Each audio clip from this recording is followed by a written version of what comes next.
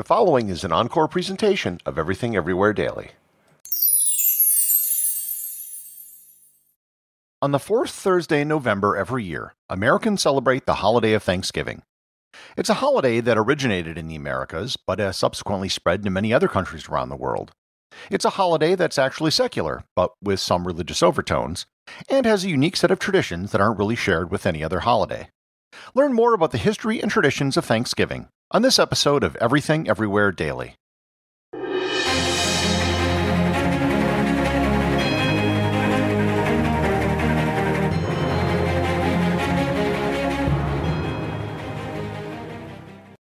This episode is sponsored by Kachava. Hey everyone, I wanted to tell you about Kachava, my all-in-one daily super blend. If you're worried that you aren't getting all the nutrients you need or struggling to stay on top of your health, then listen up because Kachava has you covered. Kachava puts everything in your body in one glass, so you can have it all. All the superfoods, all the vitamins, all the omegas, all the adaptogens, all the greens, all the protein, all the benefits. For your gut, your skin, your hair, your brain, your muscles, your heart, everything. No more compromise, no more guilt, and no other nutrition shake does all of this. They traveled to the ends of the earth to source everything and then crushed it up. Kachava is a powder. You take 2 scoops of it and just add water and blend it up, and it tastes incredible.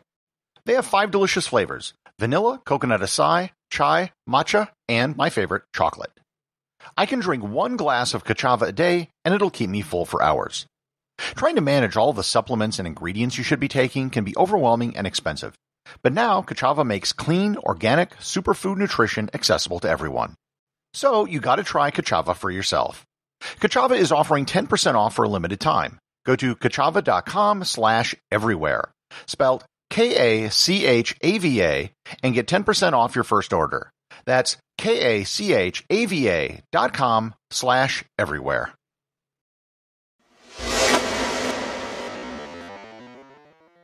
Tradition tells us that the first Thanksgiving was held in 1621 when the Pilgrims who lived in Plymouth Colony, Massachusetts, held a feast of Thanksgiving with a group of local Indians.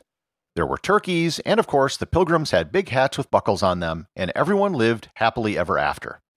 As is so often the case with historical legends, there's often a kernel of truth with a whole lot of embellishment which accrued over the years. So with that, let's try to unpack the truth about the holiday we call Thanksgiving and the traditions behind it.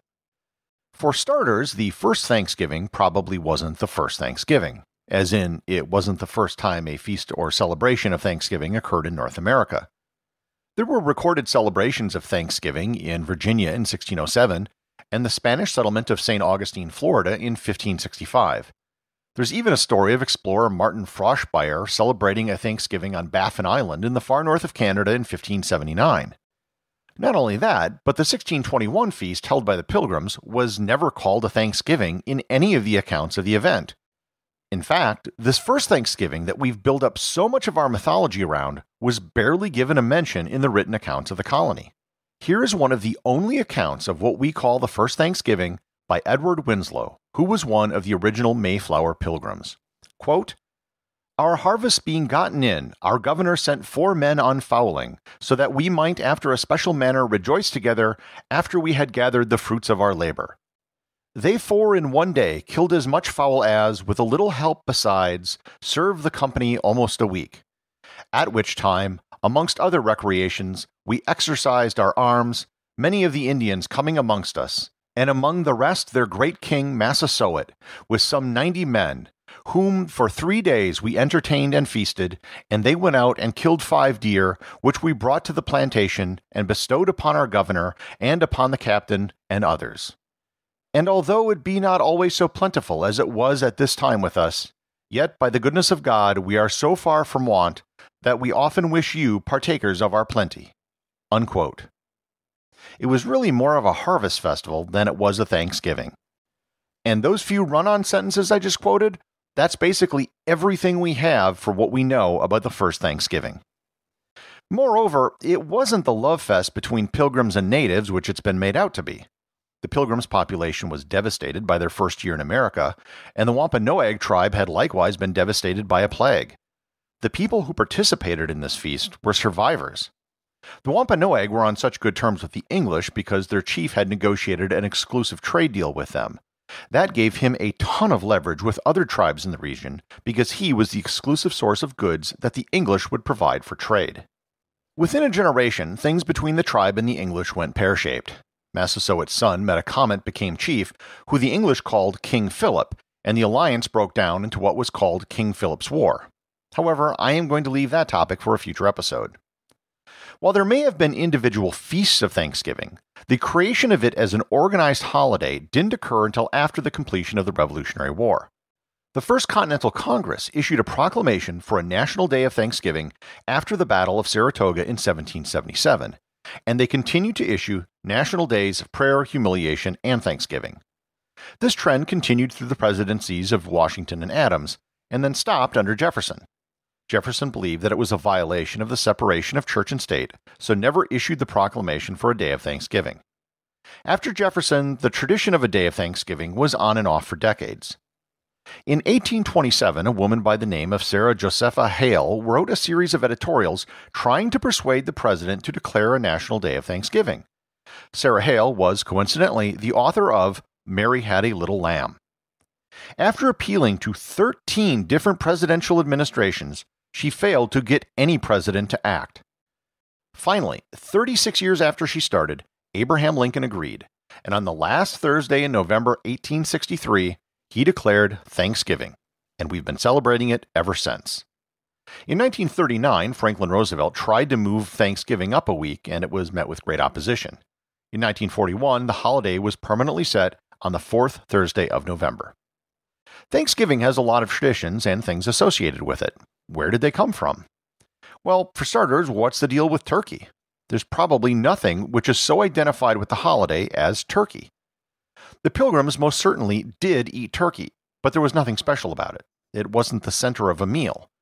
The journal entries from the Plymouth colony show them eating pretty much everything, including geese, ducks, swans, lobster, deer, fish, oysters, eels, and turkey. One thing which was probably a staple food that no one serves today is passenger pigeon, because they're extinct. The vast majority of turkeys consumed in the U.S. are consumed around Thanksgiving, although that number has gone down as more people are eating turkey slices or ground turkey all year round. Why did turkeys become so popular and associated with Thanksgiving then? It really has to do with the fact that they're native to North America and they're large. If you're going to have a big feast, a turkey is large enough to feed all of your guests. Moreover, because Thanksgiving is held in the fall, it's easier to eat them at that time of year rather than feed the birds through the winter. The first frozen TV dinner was designed to be a Thanksgiving turkey dinner. It was created by the Swanson Company in 1954 after they massively overestimated the demand for turkey in 1953. The vegetables the Pilgrims ate would most likely have been root vegetables like turnips and onions. There may have been some squash and corn as well. There wouldn't have been any potatoes because they hadn't been brought up from South America yet, and they wouldn't have had cranberry sauce because that wouldn't be invented for another 50 years. Did Pilgrims really have giant hats with buckles on them? The answer is no, simply because those hats didn't come into fashion until several decades later. When they came into fashion, some were certainly brought over to America from England, but it was well after the events of the supposed first Thanksgiving. Football is a tradition on Thanksgiving Day. It used to be played at all levels, including high school and college, but now it's only played on Thanksgiving by the NFL. They played their first Thanksgiving game in 1920. The Detroit Lions have played every Thanksgiving since 1934, and the Dallas Cowboys have been playing on Thanksgiving since 1966. Parades have been a tradition for over 100 years. Many cities have them, including Detroit, Philadelphia, and most famously New York. Most of them were originally sponsored by department stores as a promotion going into the Christmas season. Today, Macy's in New York is one of the last stores which still sponsors a parade. The Macy's parade balloons were introduced in 1928 to replace zoo animals, which were the original parade attraction. Since 1947, the National Turkey Federation has given turkeys to the White House. John F. Kennedy was the first president to spare the turkey, and Ronald Reagan was the first to actually issue a pardon to the turkey in 1987. Pardon turkeys have gone on to petting zoos, Mount Vernon, and even Disney World. As much as Thanksgiving is associated with the United States, it's not an exclusively American holiday. Canadians celebrate Thanksgiving in October. Many of their traditions came from Loyalist Americans who left for Canada after the Revolution.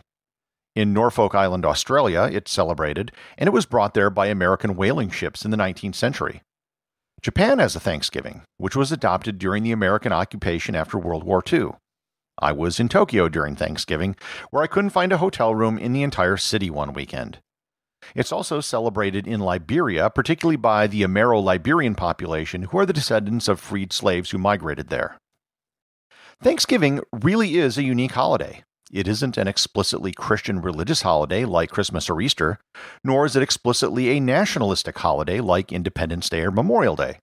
And it also isn't tied to a single person like President's Day or Martin Luther King Day. So even if many of the traditions may not be rooted in fact, Thanksgiving is still a uniquely American holiday. Executive producer of Everything Everywhere Daily is James Makala. Associate producer is Thor Thomsen. The latest 5-star review comes from podcastaddict.com. Francis Tapon writes, "Great snippets of random information that is fascinating and educational. Gary does a great job." Chris Lesh writes, "Fantastic podcast that is full of general history and facts. I love that the topics are so wide-ranging, from that of the Roman Empire to the creation of the GPS system." Well, thank you very much, Francis and Chris. And remember, if you leave a 5-star review, you too can have your review read on the show.